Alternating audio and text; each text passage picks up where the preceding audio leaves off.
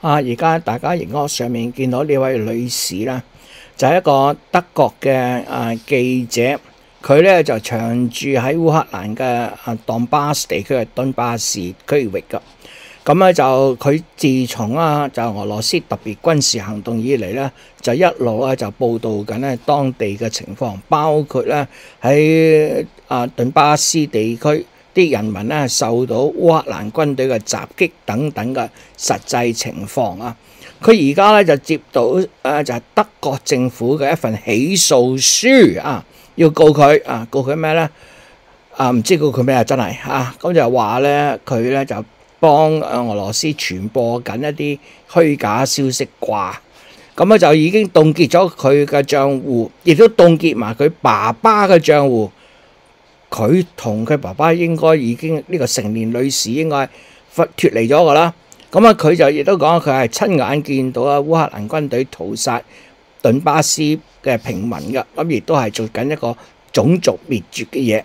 咁佢咧就將呢一個嘅公佈書咧就冇俾大家睇啦，揸住喺手度就講。咁其中有兩三點，我覺得好奇怪。第一點咧就係咧呢個控告書就冇話控告佢咩罪名啊。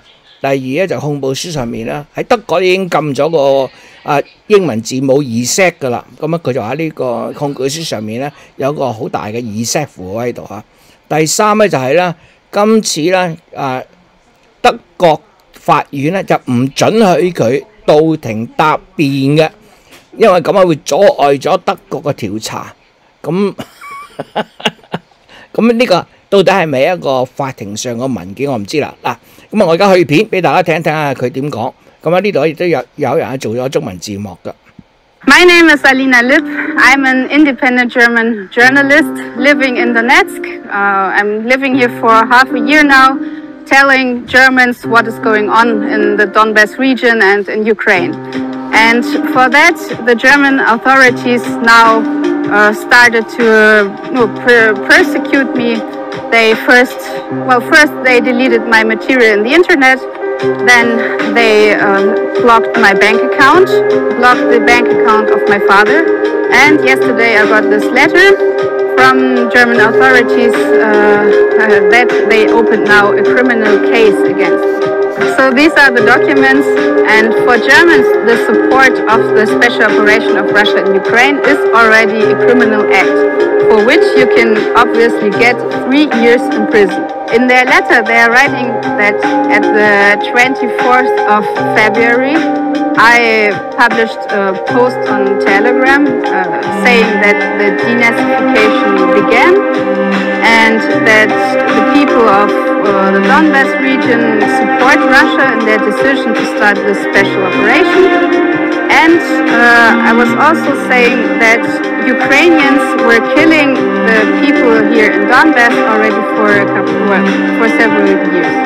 Also, they are writing that on the 12th of March, I published a video in which I said that Ukraine is, doing a genocide in Donbass. What is interesting, in the end of their letter, they are writing that they are not going to invite me to a hearing because this would disturb the investigations. Okay, that's very interesting. So they are persecuting me but don't want to hear me out.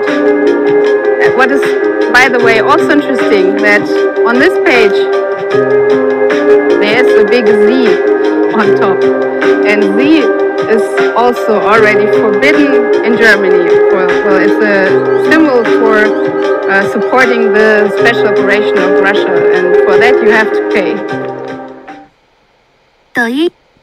呢度佢亦都提到就係原來咧今次係德國政府咧，如果你任何人係支持俄羅斯嗰個特別軍事行動咧，已經係成為一個犯罪㗎啦，要坐3年監咁作為一個記者咧，報導都唔得為嗰當地居民真確報導都唔得。